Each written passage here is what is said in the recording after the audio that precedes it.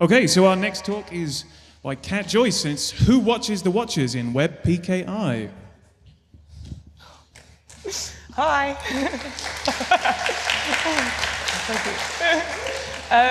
Yeah, I'm Kat. It's great to be here. Today I'm mostly going to be talking to you about something called certificate transparency.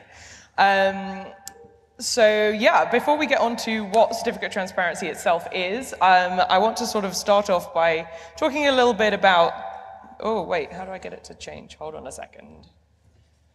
There we go. I want to start off by talking a little bit about the problem that certificate transparency was sort of intended to help with when it was sort of dreamt up. So I want to start with an example, and this is where I have to put my hands up and say, I do work at Google. The example is a Google example. It was the only way I could get my slides approved. Please bear with it. So we're going to start off. Say you are a Gmail user, and you want to log into your email. What are you going to do? You're going to go to mail.google.com, hit enter, and type in your login details, and a web page is going to appear that probably looks something a little bit like this. Now, the more observant of you will notice that up in the top left-hand corner, there's the beginning of the URL has gone green, and there's this very reassuring little padlock symbol and the word secure. And what this means is you have connected to the Google web servers securely, so everything is encrypted, and so that anyone listening in on the connection can't tell what's being said. Okay, great, so you've got this secure connection. Yay. But what happens, how do you know that it's actually Google you're talking to on the other end of this connection? How do you know it's not someone just pretending to be Google? How can you be sure that when you type in your login details, you're not actually sending them to an impersonator? Well, this is where we start talking about certificates. A certificate is a thing that a web browser sends to a web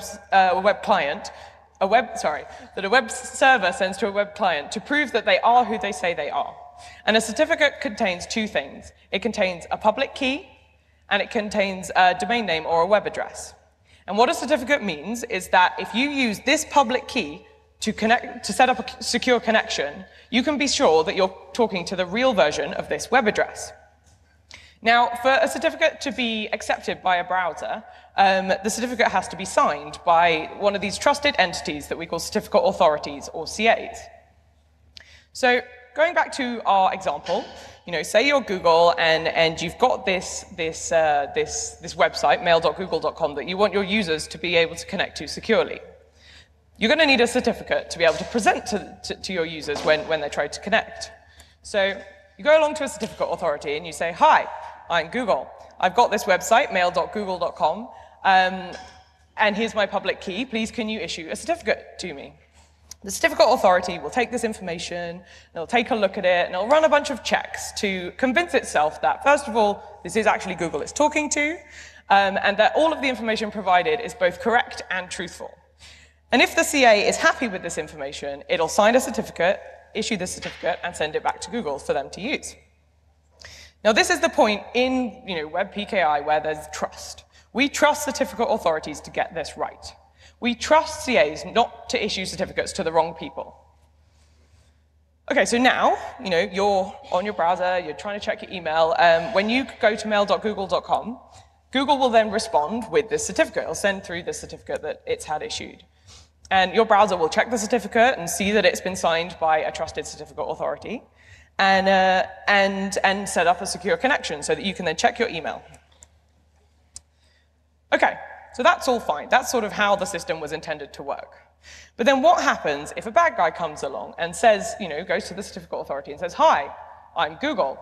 I've got this website, mail.google.com. Here's my public key. Please, can you issue a certificate for me? Like I said, we trust certificate authorities to do the right thing here. We trust CAs not to issue certificates to the wrong people. We trust CAs to be able to tell that this isn't actually Google they're speaking to and not to sign anything. But what if, for whatever reason, say maybe the CA is hacked or they make a mistake, say they issue a certificate that they shouldn't? Well then, when you go to connect to mail.google.com, the attacker could respond with their certificate instead. And your browser has no way of telling that this is a fraudulent certificate. You know, it's still signed by a trusted certificate authority. So your browser will set up a secure connection. But this time, when you send your login details, you'll actually be sending them to an attacker. Okay, so this sounds bad, right? You know, you might be saying, okay, this isn't great, but is it something that really happens? Is this really something we have to worry about? Unfortunately, it is. There are a number of examples that I could have used here. The one I've chosen is the one that was like one of the real sort of inspiring incidents that sort of set off certificate transparency, so it's one of the sort of more relevant ones to us. Back in 2011, there was a certificate authority called DigiNotar, and what happened here was they were hacked, and the attackers managed to issue a wildcard google.com certificate. So what actually happened here was DigiNotar apparently actually detected the breach when it happened, but you know, being hacked is bad for business, so they decided not to tell anyone. They thought they had contained it. And it was actually something like 3 months later that a user sort of noticed this fraudulent certificate floating around and being used and then reported it back. And then after some investigation, it turned out that the attackers had actually got hold of not just one, but something like over 500 fraudulent certificates for a number of like, you know, big name domains. And yeah, DigiNotar is no longer a CA, let's put it that way. So we've got, you know, there's clearly a problem here. The problem is this blind trust we have in CAs to just do the right thing and not misissue certificates. But what this example really shows is the problem is actually more than that. It's if a CA does misissue a certificate, we have no way of telling that that's happened without them sort of owning up and saying, look, we did this. And there's actually no guarantee that they necessarily know this has happened. So what can we do about that? Well, this is where I bring up certificate transparency. This is enter certificate transparency. What is certificate transparency? So it's an ecosystem to detect certificate misissuance. Now, I emphasize the word detect because we're not preventing certificate misissuance. It turns out that's actually a much harder problem. Within certificate transparency, there is this core concept, this idea of a certificate transparency log. And what that is a publicly auditable, append-only certificate store. So that means it's just essentially a big repository of certificates that anyone can access, anyone can add to, anyone can go and see what's in there.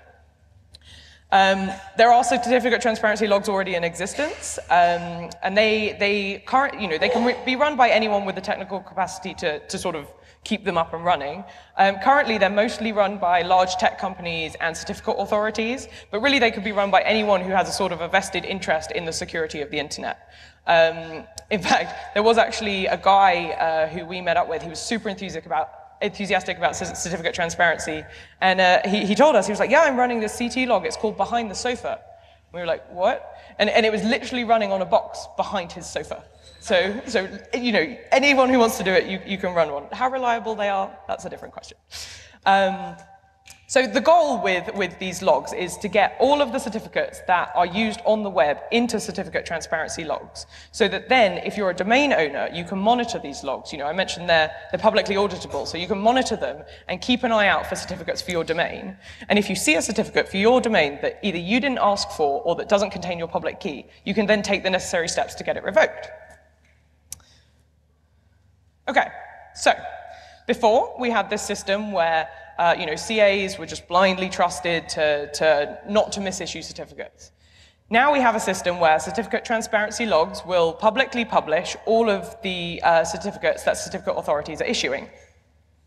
But what if a certificate transparency log lies about what's in it? What if a CT log says it's going to store and then publish a certificate and actually doesn't? What if a CT log does store and publish a certificate for a short amount of time, but then deletes it and stops publishing it? Haven't we just moved the trust from CAs to certificate transparency logs? No. It actually turns out we can verify that certificate transparency logs are behaving correctly. And the reason we can do that is because of the cryptographic data structure that is used by certificate transparency logs to store certificates. And that data structure is a Merkle tree. Now, the Merkle tree that you can see up on the screen is just one containing 7 certificates. So this represents a CT log containing 7 certificates, very, very small. And what a Merkle tree is, it's very simple. It's just a binary tree where the leaves are the hashes of the things that are containing it, in our case, certificates. So if you look at the slide, A is the hash of certificate 1, B is the hash of certificate 2, C is the hash of certificate 3, etc. And the intermediate nodes of the tree are the hash of the concatenation of the 2 children of that node. So again, if you look at the slide, to just like get your head around that, G is the hash of A concatenated with B. And then K is the hash of G concatenated with H. And that trickles all the way up to the top, where you get the root of the tree, or what we call the tree head. Now, upon request, certificate transparency logs are required to publish these tree heads. And those published tree heads, in conjunction with this data structure, means that we can actually prove and we can check, like cryptographically check, that certificate transparency logs are behaving. So one example that I mentioned of dodgy things that a CT log could do was, what if a CT log accepts the certificate, says, yeah, I'm going to add it, I'm going to publish it, and then actually doesn't? Well, if we take that example, okay, what if we wanted to be able to check, we've submitted certificate 3 to a certificate transparency log, and we want to be able to check that C3 has actually been included in the log. How could we do that? Well, we know C is just the hash of C3, so we can calculate C. And then if we could calculate H, and then calculate K, and then calculate the tree head, we could compare the tree head with the tree head that the log is reporting. And if they're the same, we know the log is behaving, it's incorporated our certificate into its tree. Wonderful. But in order to get H, we need D. And in order to calculate K, we need G. And in order to calculate the tree head, we need L. So in order for a CT log to prove that it has included a certificate, all it has to do is provide those 3 intermediate nodes. Now, as a CT log grows, as more certificates are added to it, this internal Merkle tree is going to grow as well. And so the tree head, the root of the tree, is going to change. The value of it is going to change. And so there's a second proof mechanism that's similar to this one, but a bit more complicated, that I'm not going to go over right now, for time, that proves that given 2 of these tree heads, it proves that they're consistent. And what I mean by consistent is that the sort of larger of the 2 tree heads was obtained only by adding certificates to the previous tree head. So I mentioned CT logs are meant to be append only. This is how you can check it, given 2 sort of tree heads with associated tree sizes. And those 2 proof techniques are actually all you need to be able to check that a certificate transparency log is behaving correctly. Does it work? Yes, it does. We have the certificate transparency ecosystem, the sort of wider ecosystem, has successfully detected a number of misbehaving certificate transparency logs using these checking mechanisms. One of the logs, what happened here was they used the same public key to run both a production and a test log. Now, in the certificate transparency world, CT logs are identified based on their public key. So by using the same key for 2 logs, any tree heads issued by either of those logs were considered to be from a single log. So what happened in this case was their production log issued a tree head, their test log issued a tree head for a different set of certificates because it contained a different set of certificates. And then when asked, the production log couldn't produce one of these consistency proofs between these 2 tree heads, and that was when we sort of started figuring out something funny was going on. In the second instance, this log was actually running on, I believe, on Amazon, the AWS S3. It was running on S3 when the outage happened towards the beginning of last year. And what happened here was, so they issued a tree head, and then S3 went down. And in the panic of, oh no, all our data, everything's down, they restored from an older backup that didn't contain all of the certificates. And then a bunch of new certificates came in and was added to this older version of the tree. And they issued another tree head. And those 2 tree heads were then inconsistent because there were some certificates missing from the second one that were in the first one.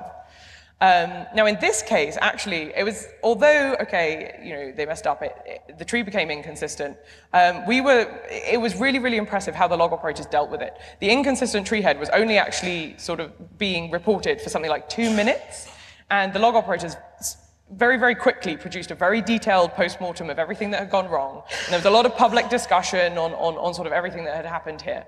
So it was just the way that they dealt with this sort of failure was absolutely fantastic. And you know, one of the things with certificate transparency is that we sort of pride ourselves on being transparent. So whenever something does go wrong, all of the discussion does happen in public. And because CT is, you know, it's still quite new, it's still quite young, we're still learning. And so every single one of these war stories, although something did go wrong, we learned something from it. And you know, something good came from it, and we learned how not to mess up in the future. So that's, you know, pros and cons. Okay, so, sorry. We have, you know, certificate transparency sounds like a great idea, right? I'm biased, but yay. But how do we actually incentivize people to use these logs with, you know, when we've got them spun up? How do we incentivize people to put certificates into certificate transparency logs? Why would they want to do it other than sort of like for the good of the internet? Well, the answer to that is browsers. So as of April 30th this year, Chrome started, back in April, Chrome started requiring that all newly issued certificates have to be present within multiple trusted certificate transparency logs to be accepted. Safari currently requires this for a specific subset of certificates. So Safari requires this for something called extended validation certificates, or EV certificates. And EV certificates are basically the ones that make your sort of URL bar look like this. But as of October this year, Safari will also require that all newly issued certificates be present in multiple trusted certificate transparency logs to be accepted. So, you know, this is becoming certificate transparency has basically become part of the Web PKI. And, you know, there have been a number of discussions with the other major browser vendors, you know, about supporting certificate transparency too. So that's great. Now, I've mentioned a couple of times this, okay, on the previous slide, we had these certificates have to be present in trusted certificate transparency logs. What do we mean by trusted? You know, I said, oh, you don't have to trust them. So what does that mean? And what trusted really means is that certificate transparency logs are CT logs that are behaving correctly. Now, Chrome specifically has a log policy that dictates what its perception of behaving correctly is. And it includes things like conforming to the certificate transparency RFC, maintaining 99% uptime so that, you know, you can access it to actually monitor and check for domains. And you know, there's a handful of other things in there, but one particular one is that when a certificate is submitted to a log, the log has to incorporate it into its Merkle tree within 24 hours. Now, the point of this requirement is that is to sort of minimize the amount of time that it takes, the amount of time between when a certificate is submitted to a log and when it's then publicly accessible for monitoring. But then at the same time, it's trying to balance that with operationally allowing enough time to incorporate the certificate into this Merkle tree structure. Now, I think 24 hours, quite a long time, right? Like, how long can it take to actually add a certificate to a Merkle tree? That doesn't sound that hard. But in reality, what this 24 hours is the amount of time a log operator has to recover or to handle things when something goes wrong with the log. And you know, we saw from the Amazon S3 outage war story that with certificate transparency logs, recovering from failure isn't as simple as restoring from a backup. Usually there's some sort of like manual intervention needed, and trust me, if the thing that goes wrong is at 3 a.m. on a Sunday, your log maintaining team are going to be really thankful they have 24 hours to handle it. That being said, 24 hours is not long enough for all logs. So, one log did actually manage to incorporate a certificate into its tree within 24 hours, but it was actually having problems with the external APIs. So that certificate, although it was sort of technically in the tree within 24 hours, the certificate wasn't publicly accessible until 36 hours after being submitted. So that was sort of technically counted as going against the sort of behavior of the log policy. Another log, which was actually one of our logs simply failed to incorporate certificates within 24 hours. Turns out it's not that long after all. No, what happened in this instance was a specific person who we are good friends with now from the University of Michigan came across, so they had been accumulating a large corpus of certificates themselves, and they realized a large number of them, we're talking about 6 million of them, weren't present in in any certificate transparency logs. And they thought, oh, these guys, their goal is to get all of the certificates used on the web into these logs. Let's help them out. Let's help them achieve their goal by submitting these to our logs. And they submitted all 6 million of them at once. Pretty safe to say this was the largest load test we have had to date.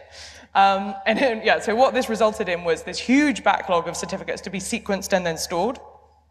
And because of the level of consistency required when storing certificates in certificate transparency logs, 24 hours later, this was still chugging along. Some of the certificates hadn't been incorporated. So that was the end of that.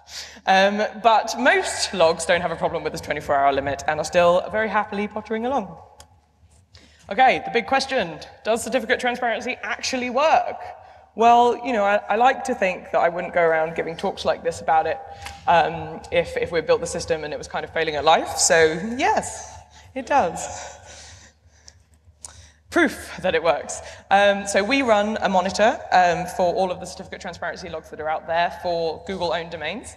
And we discovered that a specific certificate authority had issued a certificate for www.google.com that we hadn't asked for. Now, we went and spoke to this CA, and it turns out they would, one of their test engineers needed a certificate for testing, and they were like, oh, I need a domain for my certificate. What shall I use? Oh, I know, www.google.com. No, bad. Do not issue certificates for domains you don't own. Just, not okay. And so, while it was a testing certificate, so it was only actually valid for something like 2 days, so, the risk was kind of sort of much lower. They did say, they were like, oh yeah, no, it's okay, it's okay. It never left our test environment. We found this in the Google certificate transparency log. We were like, yes, it did. Yes, it did. You're wrong. Anyway, they are no longer a CA. Another example of the benefit of certificate transparency is something that was in a Facebook blog post. So Facebook also run a CT monitor for Facebook-owned domains, I assume.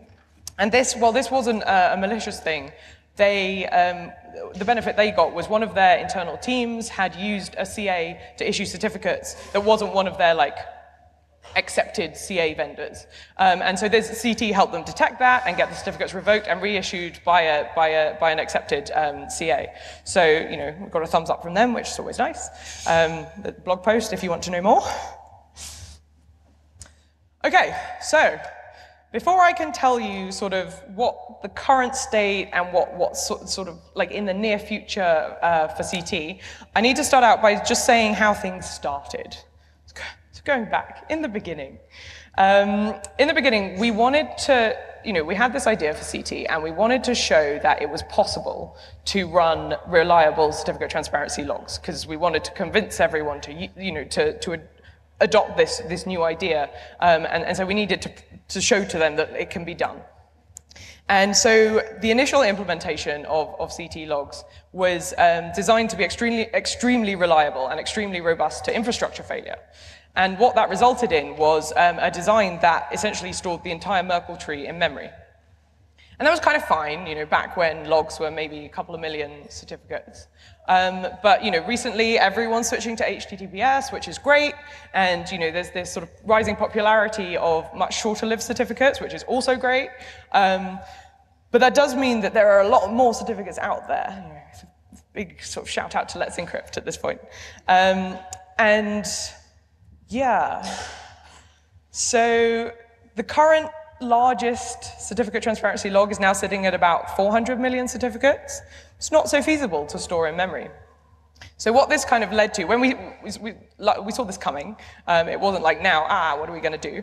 And so what this led to was me and a bunch of the guys that I work with have developed this thing called Trillion. And what Trillion is it's a scalable Merkle tree implementation. And we use this scalable Merkle tree implementation to back our certificate transparency logs.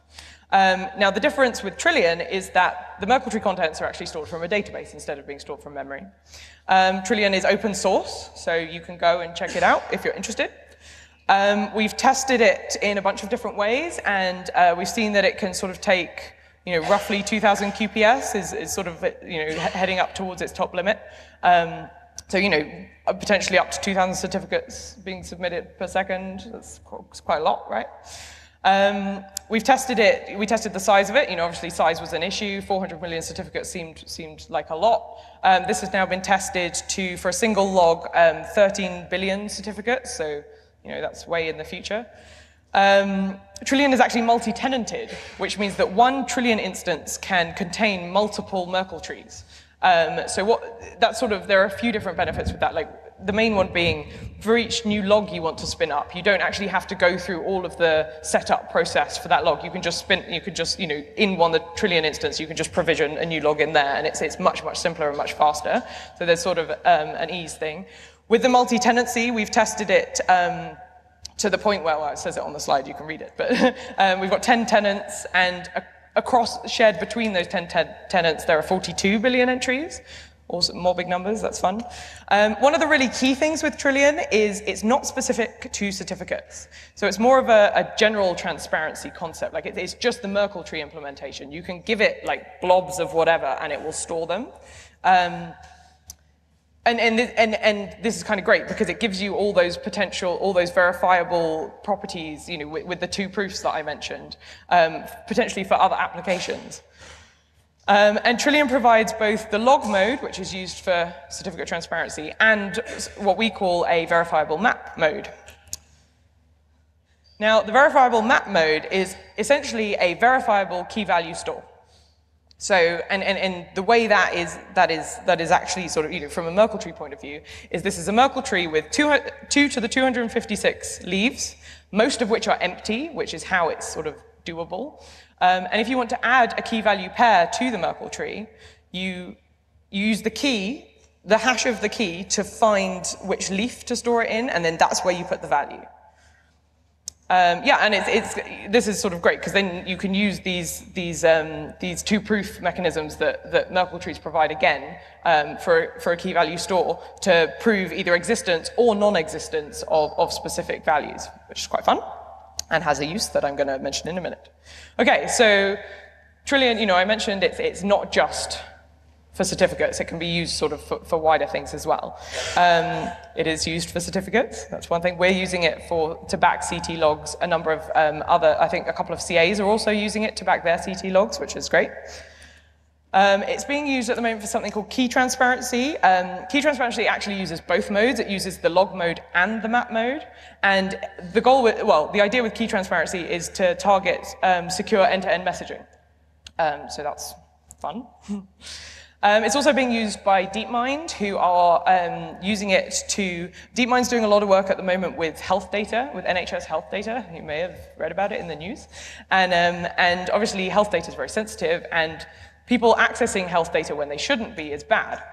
So DeepMind are going to be using Trillion to keep a sort of verifiable log of all the data accesses that they have. So then if someone does access the data in a way that they shouldn't, at least they'll know because they can't go back and tamper with the access log. And then there have been a number of other sort of ideas for what to do with Trillion that have been floated. So there have been some chat about binary transparency. There have been discussions about firmware transparency. There was some discussion in sort of the early days of Trillion with the UK government about using it to help prove the integrity of a bunch of the registers that they maintain. So things like the Register of Countries, like Register of Land that the Land Registry keeps. There's also apparently a register of all the cows in the UK, which was news to me. This actually made me laugh a little bit because I believe like a few years ago, someone was telling me about the old school like tech interview questions that were really abstract. Like, oh yeah, if you had to calculate how many cows there were in the UK, how would you do it? There's a register. That's how I would do it. Yeah, and so, if any of you guys have any more sort of ideas for uses of Trillion or anything like that, come and chat to us. Like, I'm here, a bunch of the guys from the team I'm on are here. We would love to talk to you about your ideas. That'd be great. And that's it.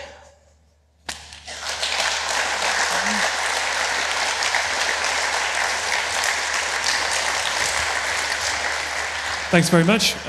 We've got time for really brief questions, I think. We've got one in the middle. He was first, I think.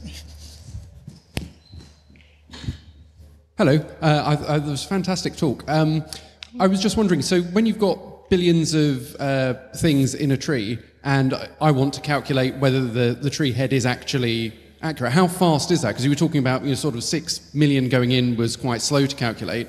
If I want to prove that the CT is accurate, is that something I can do, or? So what do you mean? Do you mean, like, check that the whole tree is consistent? I guess so, yeah. If I've downloaded a certificate transparency log from Symantec or whoever, how hard is it for me to prove that it is? Build it all the way. Yeah. So, hardish. So basically, currently in certificate transparency, there are a number of, like, monitors that are doing exactly what you're saying, like downloading the whole tree and building it up, to calculating every single in-between hash to check that that final hash meets the one that the log's reporting. And those monitors are very good at, if it doesn't, they will get in touch with well, it's all on public mailing lists. They'll say, look, it's not. In terms of like it depends what you want to do. It depends what your use case is. For sort of like site owners, they maybe don't care as much about that. They're just like, other people can be checking the integrity of it. If Chrome trusts it, then kind of thing. But in terms of the two proofs that I showed, so if say you're a CA and you submit a certificate to it, and then you want to check that that certificate has definitely been included, the number of nodes you need is log n because it's a tree. So that's much quicker, that's super quick. Verifying the whole tree can take a bit more time, but actually the sort of challenge there is downloading the whole tree. So there's sort of different things. Okay, this chap, and then I think other questions will have to be offline, I'm afraid. Yeah, come and find us after. Happy to talk. Yeah, so I was just wondering, you said the tree is currently at 400 million certificates. How big is that in terms of like gigabytes? I don't know. Do you guys know how big that is in terms of gigabytes?